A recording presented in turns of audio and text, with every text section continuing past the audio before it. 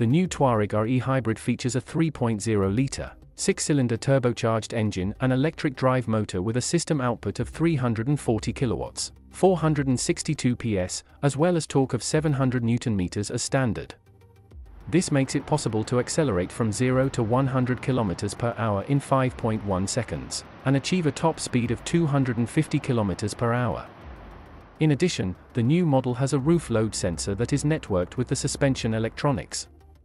The further development of the suspension and control systems in the Touareg R eHybrid ensures even greater stability and precision in both dynamic and comfort-oriented driving situations.